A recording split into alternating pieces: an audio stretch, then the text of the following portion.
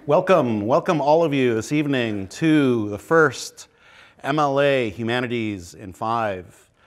I am your MC. Thank goodness I'm not one of the presenters.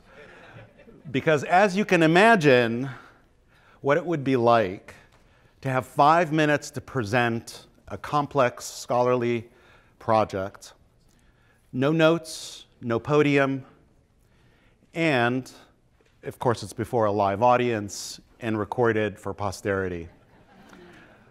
So how many of you have ever tried something like this? I think we have some people here that would love to trade with you. So unlike a TED Talk where you would have 15 minutes, 20 minutes, and a prompter to sort of help you with the script, this is completely prepared and memorized ahead of time. So I want you to join me in this experiment, and keeping in mind the rules of this game, and that this is an experiment for the MLA to discover and sort of create, invent ways of presenting our scholarly research to broad audiences. So these presentations are meant to be accessible, they're meant to engage a broad audience, and you are that audience for tonight. So our first presentation is by Michael Bérubé. Michael is Edwin Erie Sparks Professor of Literature and Chair of the University Faculty Senate at Penn State University.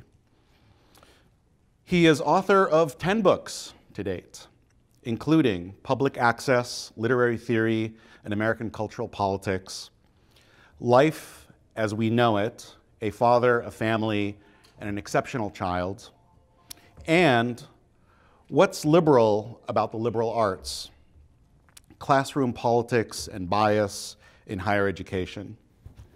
In 2015, he published The Humanities, Higher Education, and Academic Freedom, three necessary arguments,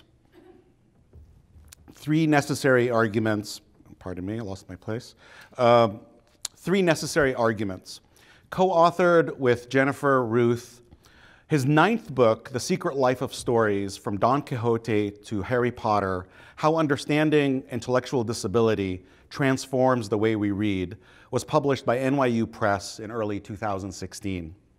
In October 2016, Beacon Press published Life as Jamie Knows It, An Exceptional Child Grows Up, which was written with extensive input from Jamie himself. He served 3 terms as AAUP's Committee A on Academic Freedom and Tenure from 2009 to 2018.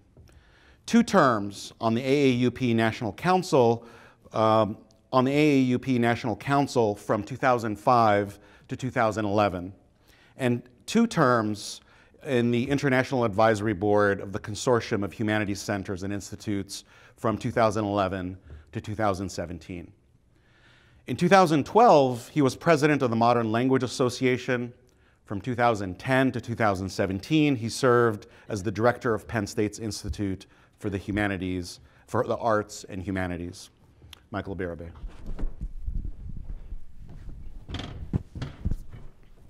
Wait. Did you say 5 minutes? Shit. I'm just going to make some stuff up, all right? So in The Secret Life of Stories, I tried to create some space for the analysis of fanciful, speculative, non-realistic depictions of disability. And to do that, I had to push back gently against some critics and theorists in the field who insist that the representation of people with disabilities must be realistic. Right, must be accurate. Whether it's in literature, film, TV, advertising, representation of people with disabilities should be accurate. And I thought, well, what about a novel like Philip K. Dick's Martian Timeslip? It was published in 1964. It may be the first novel to feature a character diagnosed with autism on Mars. And you could come away from that novel going, well, that's not even remotely realistic, People with autism can't actually see decades and centuries into the future and warp everybody else's senses of time. It's not accurate. So in the book, I adduce the films Dumbo and Total Recall for their fanciful, speculative, non-realistic depictions of disability. And I thought, well, look, if you're going to say, well, baby elephants really can't have ears that large, or even worse, it's silly to think of these Martian mutants who have stomachs with fetus-like growths that have psychic powers on Mars, probably you're missing the point. And if you were to object that, object to the association of the X-Men with disability on the grounds that real people with disabilities can't bend steel with their minds or change their shape, you would be effectively denying fiction one of its ancient prerogatives, that of making stuff up. Making stuff up. I used to think that the disciplines of the humanities were endlessly fascinating because they touched potentially on every single thing humans have done or thought and put into writing from the moment we figured out how to put thoughts into writing. But lately there's all this new work on what you might call the boundaries of the human. Radically interdisciplinary inquiries into the relation between the human and the non-human worlds, whether it's lichens and bacteria, birds and bees, plastic, polar bears, polar ice caps, artificial intelligence. And I've been more and more drawn to the still sometimes devalued genre of science fiction. Because I thought here we have an entire genre of literature whose motto might as well be, another world is thinkable. In other words, our field not only covers all of human languages, literatures, histories, and philosophies, and relations with the non-human world, but a whole mess of things that don't actually exist. And this is not necessarily frivolous stuff. Susan Squire argued many years ago that we were thinking of outlandish things like in vitro fertilization about 50 or 60 years before IVF became a thing. And we were doing it in science fiction. And what's more, we were also thinking of the ethical, legal, and social implications of new technologies like in vitro fertilization, because science fiction can be serious business. Now, I know there are people who don't believe that. Especially in the mainstream literary world, they are convinced, many people, that science fiction cannot be serious literature. And I got that. They have a point. There's really no way you can write a serious work of fiction that explores the human condition if you populate it with like supernatural beings or society of talking horses or a six-headed man-eating monster who lives on a rock in the middle of the sea. But I still have one question. While we've been doing all this new work on the boundaries of the human and developing these speculative, fanciful, non-realistic modes of representation, who the hell fell asleep and let the business theorists lay proprietary claim to the term creativity?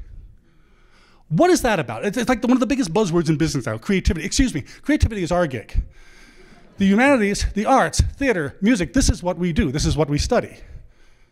And the literary part of it, our contribution to the project of the humanities is to serve as the department of making stuff up, or maybe the department of studying made up stuff.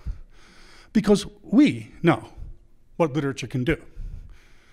We know it can literally do anything.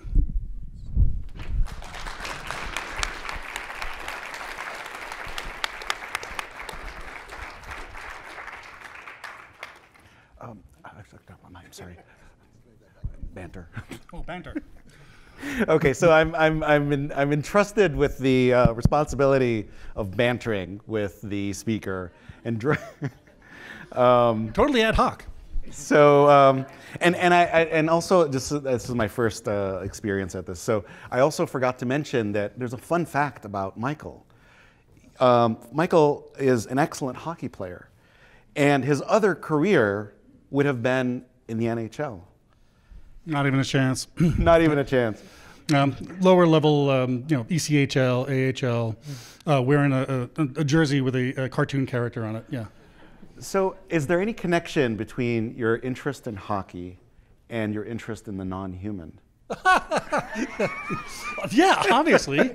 I mean, come on. There's nothing like the relationship between humans and the ice wolves, which I think is Hartford. No, I hadn't thought of that. Actually, but I have said and thought and put into writing that the only two things I felt completely natural doing growing up was skating and writing. Mm-hmm. So whatever that's worth. Is it like a zone that you go into? Totally. Although I actually think this is, I have another 5 minutes for this theory. There's an inverse relation between the amount of action in a sport and the quality of writing about it, right? So the best writing in sports is about baseball and golf. And it's as if there isn't enough time to be contemplative in hockey, with the single exception being Ken Dryden, the former great goaltender of the Montreal Canadiens, and his book, The Game, is actually one of the best books written on sports of any kind. But otherwise, it's a kind of an inverse relationship. Great, great. And you mentioned sort of human interest and thinking about the non-human that is not necessarily easy to love. Bacteria. Lichen, you know. Well, some of it does try to get, well, we couldn't have life without them. Let's be grateful for that. And they're helping us do stuff right now. You know, the bacteria are running us. We're just their vehicles. But no, there's aspects of the non-human that are trying to kill us. In fact, I'm reading a science fiction trilogy now in which the Earth itself is taking its revenge as we speak, as it should. But no, I took a long time just to appreciate how clever dogs were, let alone octopuses, right? And I really did grow up pretty speciesist, and getting that undone is not a bad thing. And about the other non-human, I'm just going to borrow something from a postdoc I had at the Institute, Heather Davis, I was a nod to her when I said plastic. Her book is on plastic. And when I interviewed her, I said, so why plastic? Everyone's talking about plasticity, right? Everyone, right, brain plasticity, and she said, no, I really mean plastic. And I said, why? If you want something non-human, why plastic? And she said, because it's not uranium. Like, oh, you got the job right there. I know exactly what you mean, right? It's so not us, right? But uranium is still organic. It still has a half-life. Plastic is scary shit. Thank you very much, Michael. Our next presenter, is Deborah Holdstein. Deborah Holdstein is professor of English at Columbia College here in Chicago, where she served as dean of the School of Liberal Arts and Sciences from 2007 to 2014. Previously, she was chair and professor of English at Northern Illinois University, professor of English and special assistant to the provost at Governor State University. She is past editor of the premier journal in composition writing studies, College Composition and Communication.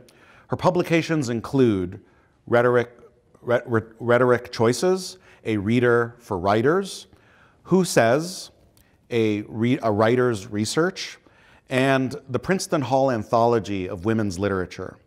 Her new book, co-authored with Danielle Akeline, is Methods of Argument, which was published in November 2018 by Oxford University Press. Fun fact? Okay. Fun fact, if I may. She's a big fan of both Fred Astaire and Alfred Hitchcock. At age 50-something, she was bar mitzvah, or having certified herself by studying Hebrew and learning the tune to read the law on the Sabbath, something women were not permitted to do until recently, and only in some congregations. The title of her talk today is Hebraic Sources of Jesuit Rhetoric. Gave it all away. Hi. Is this? Can you tell them to start my slides? On. Hi. I am not now, nor have I ever been a Jesuit, much less a Catholic. However, the Jesuits interest me tremendously. This new project is really something that teaches us something that we've learned many times, which is that traditions, categories, initiatives that we think come to us fully formed, or that we are conditioned to think are fully formed, are anything but inviolate, or that they're monolithic in any way. Ignatius Loyola, the founder of that order of Jesuit priests, wished he had been born a Jew. Not that there's anything wrong with that. Why? Because he wished he had had the same blood as that of his Lord. So think about this.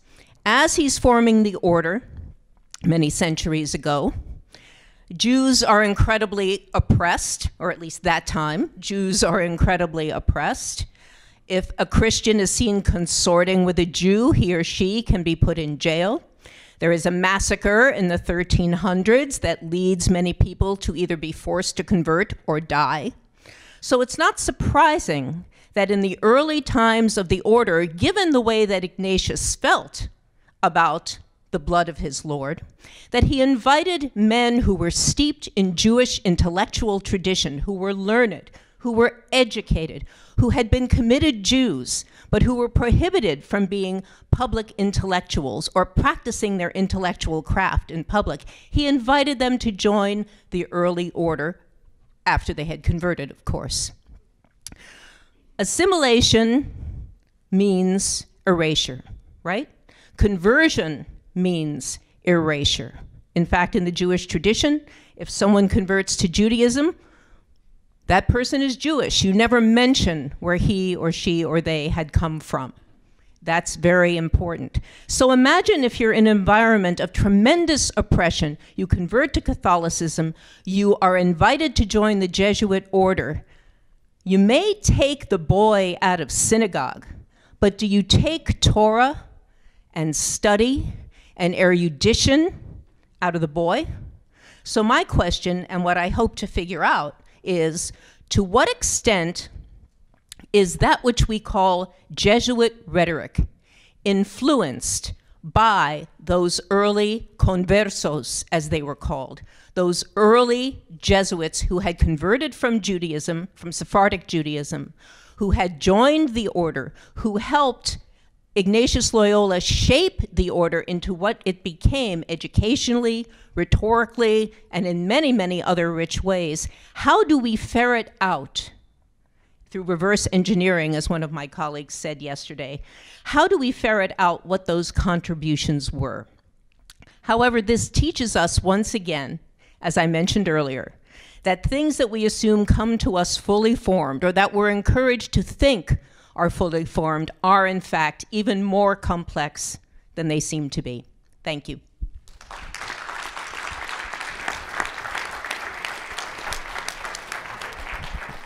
No, you still need them. Oh. Banter. Banter. And I still have a minute and a half. An hour and, Talk yeah. among yourselves. We got a minute and a half. Go ahead. Yeah, relax. Thank you very much, Deborah. So it seemed to me that the takeaway that I found was sort of surprising ways in which influences can happen across lines that may seem like they're barriers. Exactly. And so I'm wondering. So you mentioned the Jesuits sort of taking in Jewish conversos. Do you see any influence or any sort of reception the other way around? You mean Jesuits on Judaism? Yeah. Is there a traffic both ways? And that may be irrelevant completely, so I don't know. Well, I'm thinking about it. When you think about all of the people who were forced to convert, Yeah. then clearly there was an influence. Yeah. But those people were no longer Jewish. I mean, there are many Jesuits to this day who will talk about their Jewish ancestry. Mm-hmm. And I think that's extremely significant because you can't just flip and not bring with you everything that made you appealing, in this case, to Ignatius, to become part of his nascent order to begin with. Right. So clearly there have to be, in that wonderful Jesuit tradition of education, of the tradition of eloquence, as Cynthia Gannett and John Brereton talk about in their wonderful book, there have to be things, for want of a not very elegant way of putting it, that have not only influenced but embedded themselves in these practices that we now consider just Jesuit. Mm-hmm. Yeah. And I'm wondering, is there something about the Jesuit order that particularly sort of makes this possible? Because I'm thinking, I mean, in my own field, Arabic studies, the earliest dictionaries of Arabic English were made by Jesuits.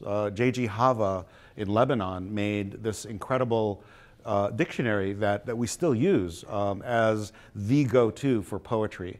And I'm just wondering, do you find something particular about the Jesuits that makes them receptive to this? The Jesuits, as I'm sure many of you know, are known for their emphasis on literacy, on education. In fact, I would say that among Catholics, to borrow a term, they are the people of the book, so to speak, as it were. Yeah. And that, I think, resonates with the notion that there would have been a number of significant Hebraic influences that embedded themselves in that complex and rich tradition. Mm-hmm. Great. Thank you so much, Deborah. Thank you. So our next speaker is Koritha Mitchell.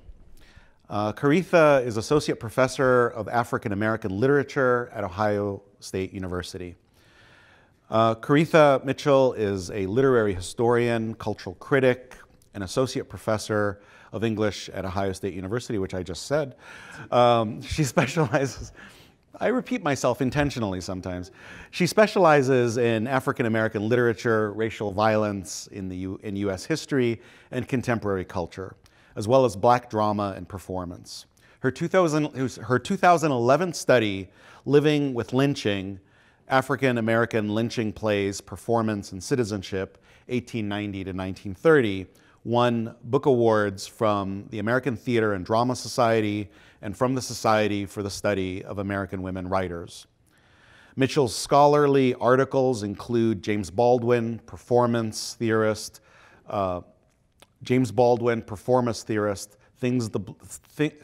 the blues for Mr. Charlie, and Love in Action, which draws parallels between racial violence in the last turn of the century and anti-LGBT violence today.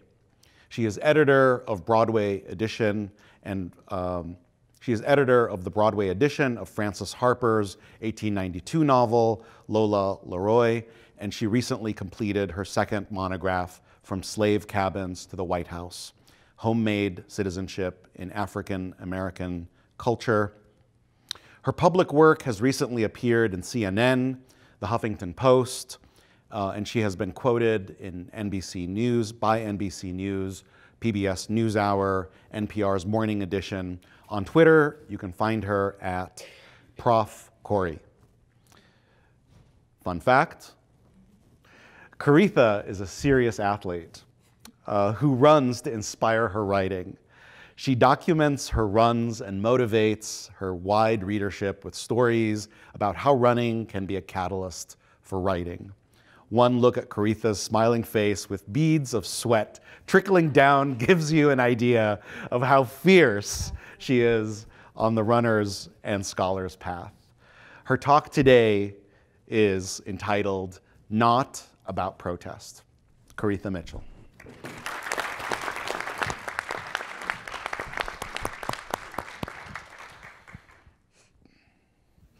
Historians and literary critics have been getting it wrong.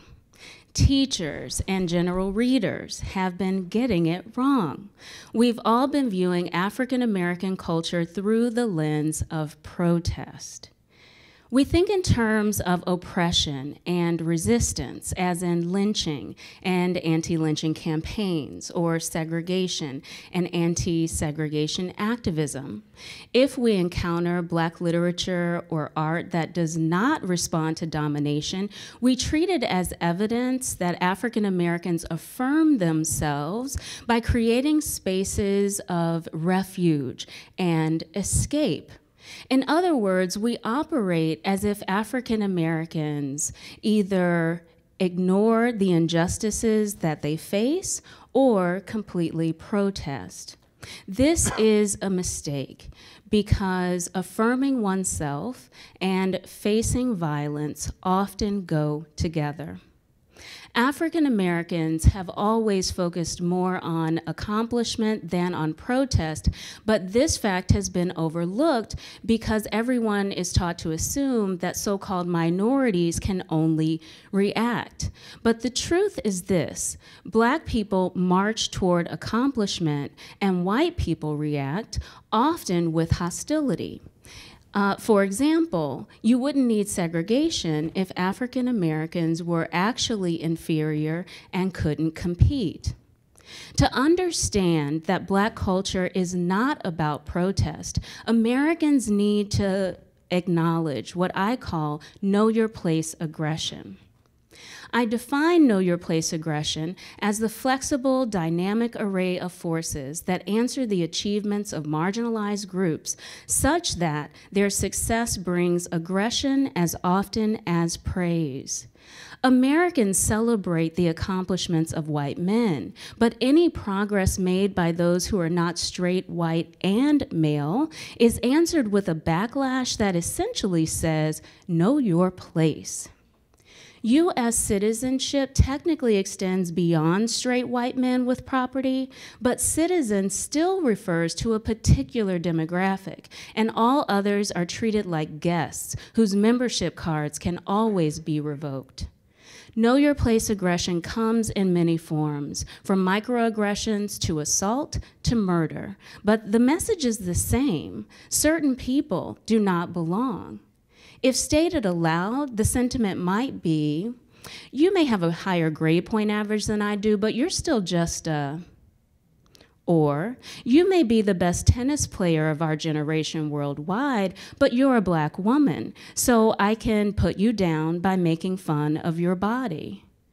Or you may be speaking on the House floor about the lack of patriotism it takes to block Americans' access to health care, but you're a Black woman, so I can distract from your message by making fun of your hair. Know your place aggression is the context in which I examine Black expressive culture from the mid-19th century to the present, including Michelle Obama's public persona as First Lady. While Mrs. Obama embodied the role of mom-in-chief with dignity and grace, the backdrop to her impeccable performance included a disrespected and sometimes lynched Barack Obama.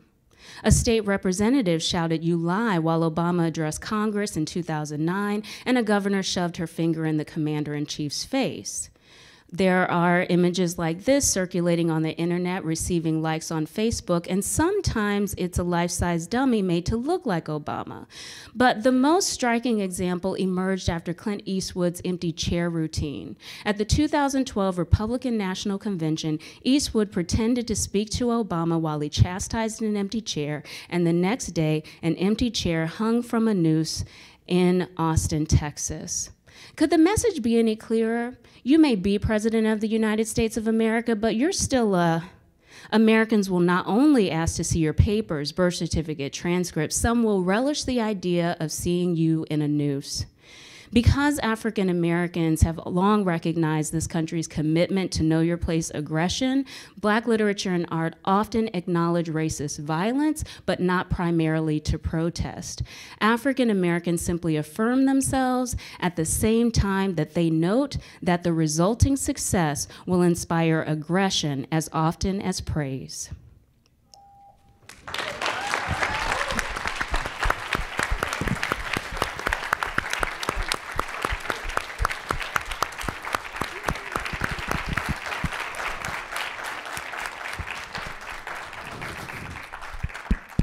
Thank you, Koritha. It's a tough gig. It's a tough gig. So Koritha, one of the things that I sort of noticed in running through your slides and your presentation is the way in which violence, lynching in particular, or metaphors, lynching as a metaphor, shapes the political landscape, America's political landscape. And I'm wondering, what is the structure, the infrastructure that continues to enable that to happen? I really do think that it's know your place aggression. I really do think that it is this country's tendency to respond to any success. And I mean just the basics of, I don't know, thinking I'm human. Because everything about this society is structured to make sure that I don't see myself in any kind of positive light. So if I do see myself in a positive light, that invites know your place aggression. And so I think that it's really structured in everything about how this nation works, right? If a Latina gets a job, she's not welcomed into the profession in the same way that that white straight man will be. And that is built into how everything is structured. I automatically need to wonder if she got a handout, right? Or if a Latino person starts a business, suddenly their entrepreneurial spirit is the reason we need to be worried about a taco truck on every corner. Any other entrepreneur, we're happy that it's, you know, no, not any other, a white male entrepreneur, we're happy. And so I think that it literally is structured into this nation that if you're not in that demographic, then your success is a problem. Yeah. Thank you very much, Koritha. Our next presenter is Aldon Lynn Nielsen, George and Barbara Kelly Professor of American Literature at Penn State University. Aldon is a critic and poet. His scholarly books include Reading Race, White American Poets and the Racial Discourse in the 20th Century, which received the Samla Studies Prize and Black Chant, Languages of African American Postmodernism. He has received a Darwin Turner Award, the Larry Neal Award for Poetry, 2 Gertrude Stein Awards for Innovation, and the Josephine Miles Award for his poetry in integral music, Languages of African American Innovation, and the American Book Award for Don't Deny My Name, Words and Music in the Black Intellectual Tradition. Fun fact, Aldon is a guitar player who has been in bands since he was in high school, playing rock and roll, R&B, pop, jazz, blues, and some doo-wop in anything Bob Dylan. And for the past 4 summers, he's played guitar when he teaches in Wuhan, China. He also plays harmonica. Please join me for Aldon Nielsen. Thank you.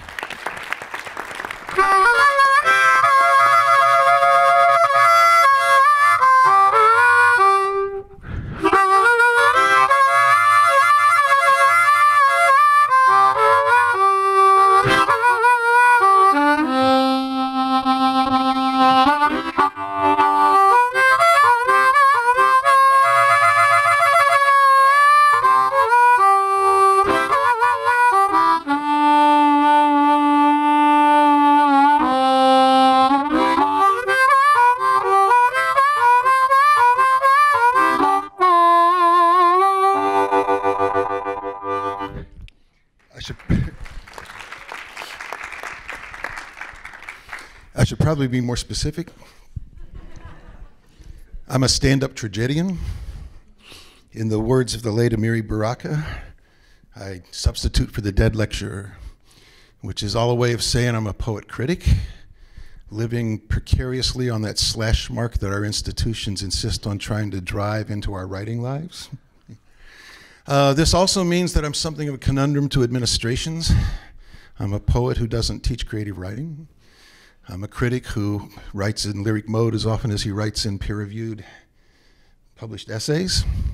I should mention these faces you see up here, you can blame them as the responsible parties.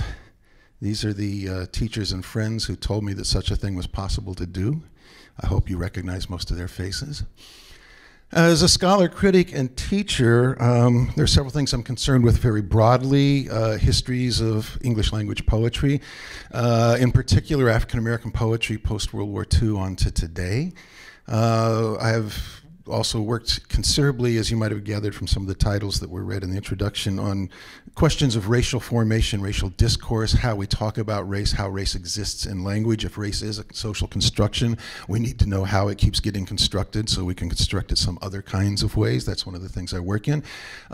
Some people might think poetry is an odd place to do that, but that to me is a sort of a central location for this sort of thing. I'm also concerned with trying to bring renewed attention to African American writers who have made significant contributions to the very trends, theories, poetics that we've been talking about for the last 40 years, but who are infrequently acknowledged. Fun fact, Penn State hired Michael and me the same year, precisely so that we'd be the only university on the face of the earth with two specialists in a particular poet who is named Melvin B. Tolson. Some still lesser known figures like Russell Atkins, who was writing essays about deconstruction back in 1948, Eloise Lofton, Jane Cortez, and so forth. So with my students, with my critical writing, that's the sort of thing I do all the time. Almost all my work is concerned with race in one way or another, no matter what the overall topic is.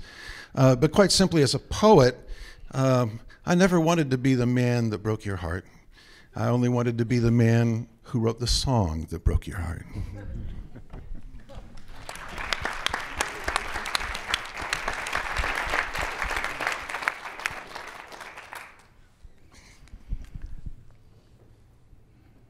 Thank you very much. I'm reclaiming my time. No.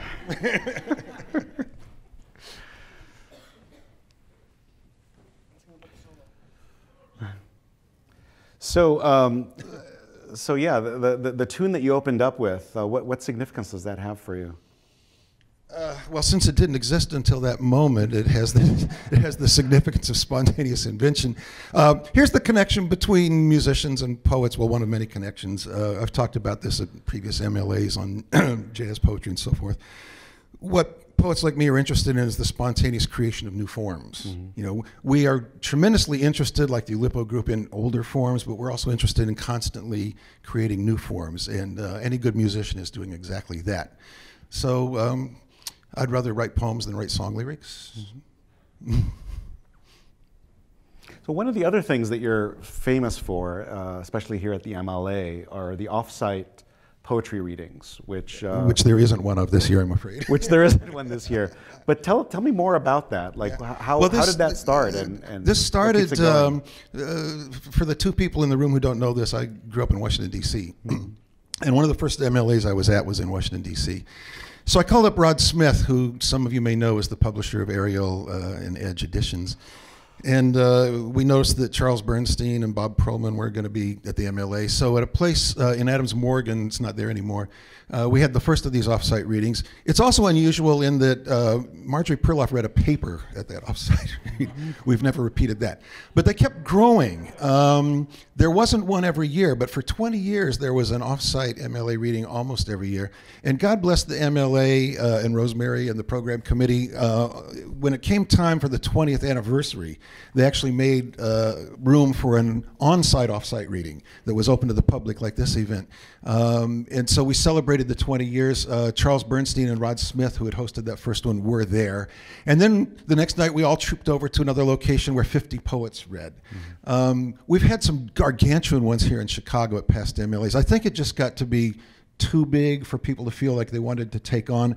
But one of the reasons he knows about this is, in addition, normally I'm taking pictures. My friend here and I were comparing cameras in the elevator, but I don't get to take any pictures because they made me sit up here.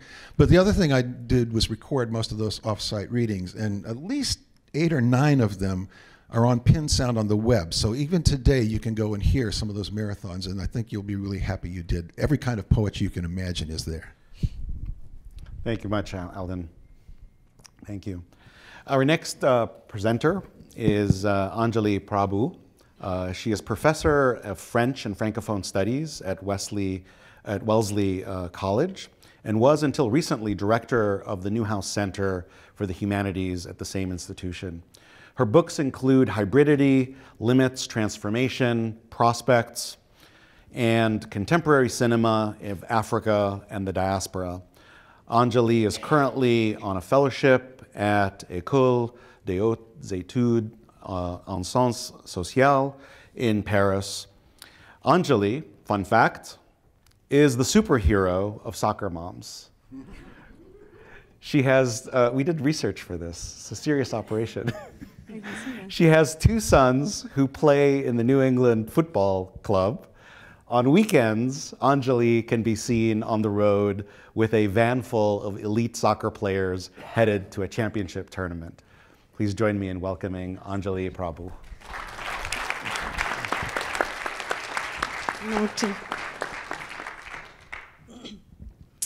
Thank you so much. I should apologize quickly for my title, which is actually relevant to the larger project from which I'm drawing.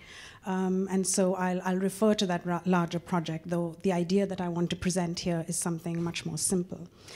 which is what I want to offer you today, is the suggestion that notions such as creative genius or radical politics become altered when they are properly historicized rather than simply understood historically, that is, in their relation to the past and present trends.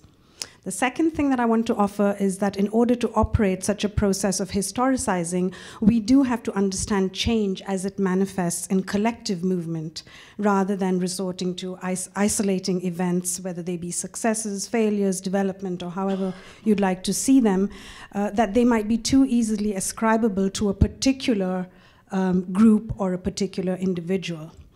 Now, the largest study that I'm drawing from is based on 18th century India during the height of French and British rivalry.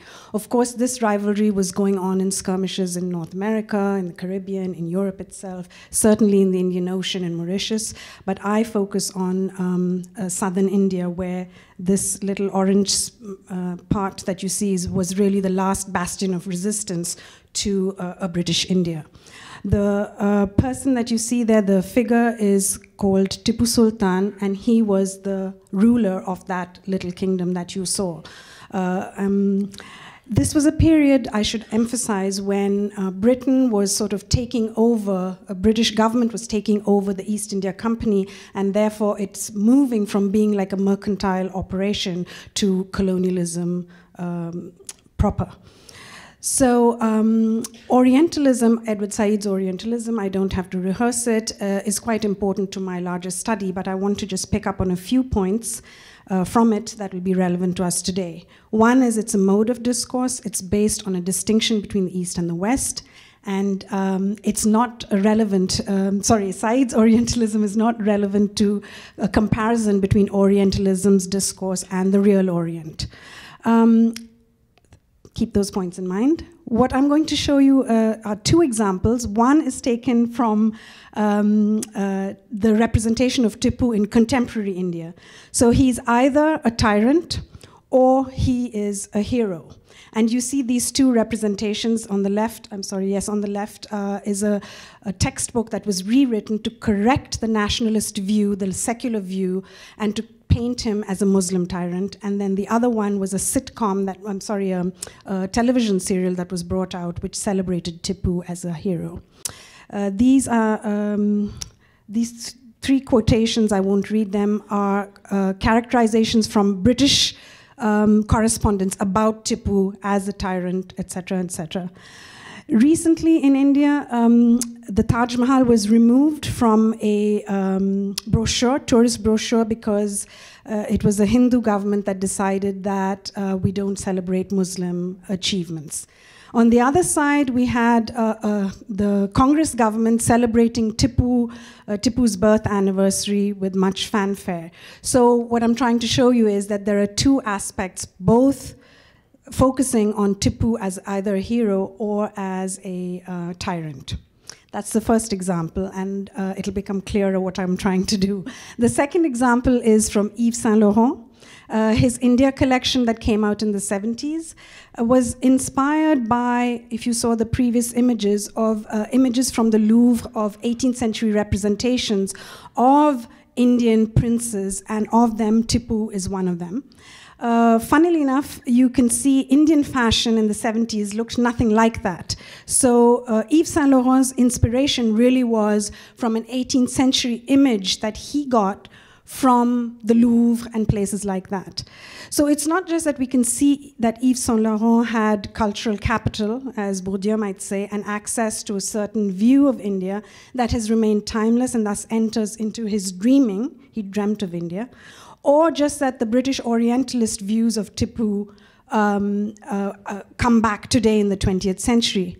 Rather, France's waning empire in India, notwithstanding its actual capital today, not just the cultural capital, that inheres in its museums, creates an elite and creates the conditions of possibility for that kind of dreaming. And in the second case, the power of orientalizing discourses is seen in the enduring manner in which it reappears 2.5 centuries later from within a nation that has supposedly achieved independence and risen above its masters. Instead, British Orientalist discourses that characterize Tipu come back. Show my last slide. Show my last slide. I object. Thank you. Thank you very much, Anjali. Thanks. Should I go back there? Yes. Yeah. So I'm just curious, Anjali, how is it that you came to this project? How is it that you came to this project? I'll try and give a short answer. Yeah. So I think my work has always engaged British and French colonialism. My first book was on Mauritius, and I've always worked between French and Anglophone theorists. I suppose this is a form of returning home. Mm-hmm. That's a short answer. Great, great. And how did you stumble upon Yves Saint Laurent's sort of dream of colonial India? I went to the Yves Saint Laurent Museum just actually about 2 weeks ago, and I had a hunch that his creations were coming from a different view of India than a real engagement with India, and indeed that's what I found. So it's not that profound, but I thought that in the images they still remained very striking to me. Great, great. Thank you very much. Thank you so much. So our next speaker and final speaker will be Devoney Looser. She is Foundation Professor of English at Arizona State University. She is the author and editor. She is author or editor of 7 books on literature by women, and she is the 2018 Guggenheim Fellow and NEH Public Scholar. Her most recent book, The Making of Jane Austen, was named a Publisher's Weekly Best Summer Book, nonfiction, and received the Inside Higher Education, Higher Ed's Reader's Choice Award. It just came out in paperback, as a matter of fact, with a new foreword. As well, 2 more books that I need to mention, British Women Writers and the Writing of History, 1670 to 1820, and Women Writers and Old Age in Great Britain, 1750 to 1850. All are published by Johns Hopkins University Press. Her Penguin Deluxe Classics edition of Sense and Sensibility is just out. And as a matter of fact, there will be a signing of copies tomorrow at the Penguin Random House booth here in the hotel from 4:30 to 5:30. Later this year, her edited collection of Austen quotes entitled The Daily Jane Austen will be published by the University of Chicago Press. Fun fact, she has a following in roller derby. In roller derby, she skates under the name Cold Stone Jane Austen. Stone Cold. I'm sorry. Stone Cold, I'm sorry, it's just a little dyslexia. Stone Cold Jane Austen, and she is faculty advisor to the ASU Derby Devils. The title of her talk is Unpacking the Making of Jane Austen. Join me in welcoming Devoney Looser. Thank you, Sammy.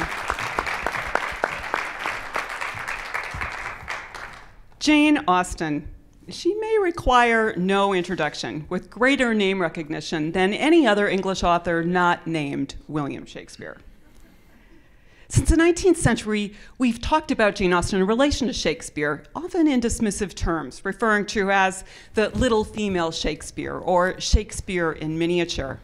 But last month, the London Times ran an op-ed that declared Austen the greatest genius of English literature, arguably greater than Shakespeare. Take that, Shakespeare.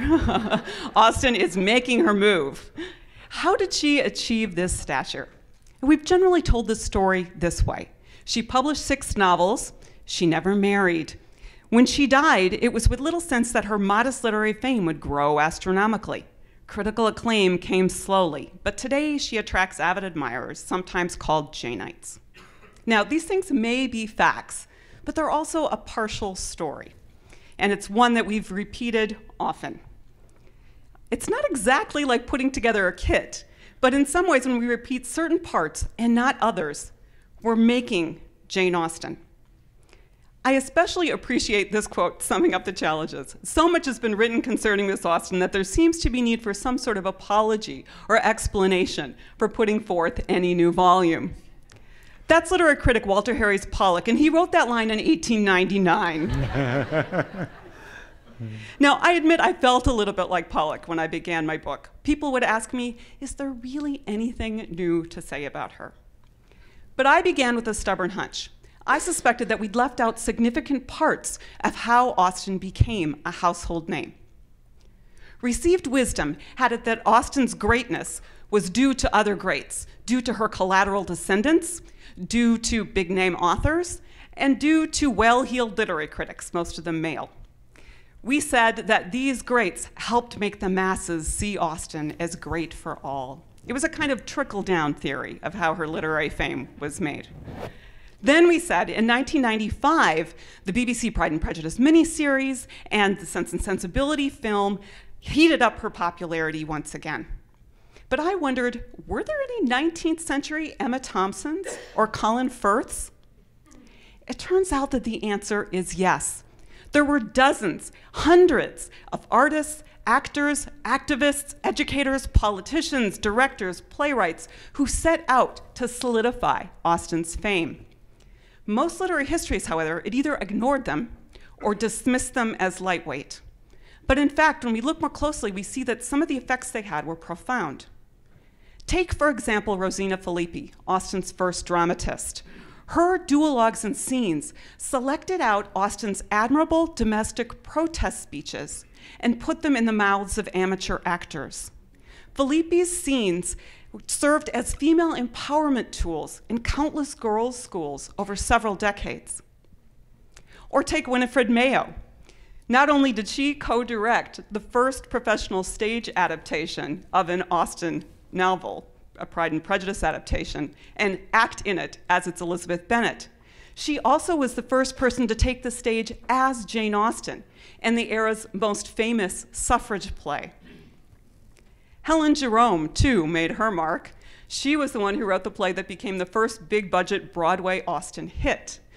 What she did that was unusual was took hero Mr. Darcy and turned him into a heartthrob, 60 years before Colin Firth in his wet white shirt. Now, coincidentally, Jerome's Darcy was also named Colin. His name was Colin Keith Johnston.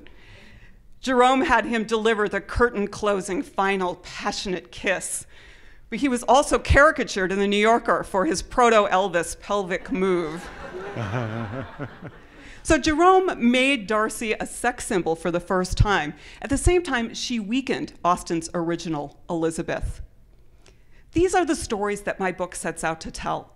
And what they show us is that Austen was not made great only by collateral descendants trying to protect her ladylike reputation, or by professors professing her greatness. Unsung pop culture innovators also played a significant role in keeping her novels alive and keeping readers coming back to her stories. It ought to make us see a little bit differently the zombies, the guinea pigs, and yes, even the action figures that circulate today.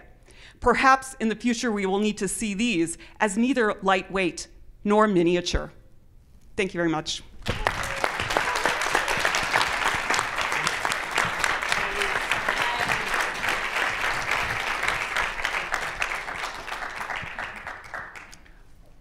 Thank you, Devoney. Woo, we're done. Sigh of relief. This part's easy.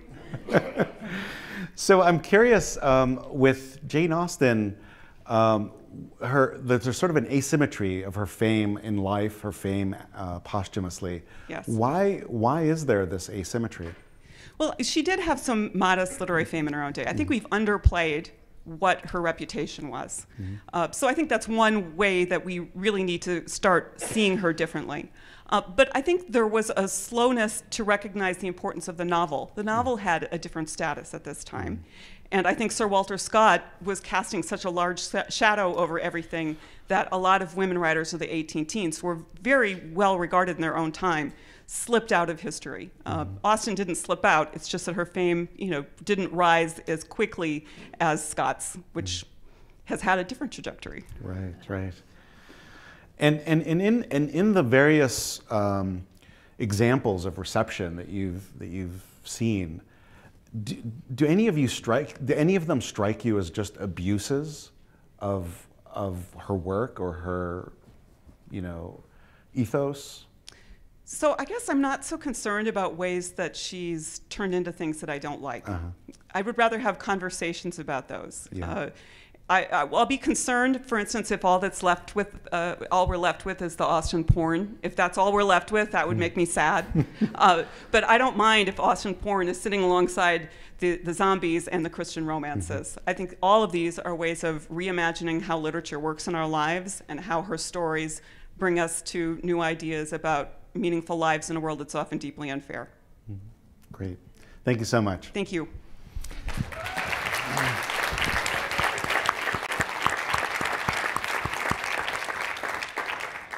So we're just about at the end of our experiment here, and this has been an amazing experience. I've never done anything like this. Have any of you done anything like this? And I want to thank you all for joining us in this first MLA Humanities in 5 event.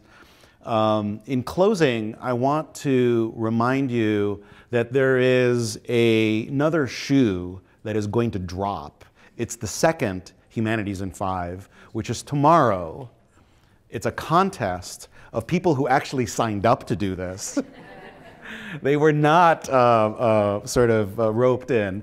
And so tomorrow it'll be at 3:30. It'll be session 553, and it'll be held in Crystal Ballroom C in the Hyatt here. I want to thank you all for joining us, and hope you have a wonderful evening, and hope to see you tomorrow at the contest.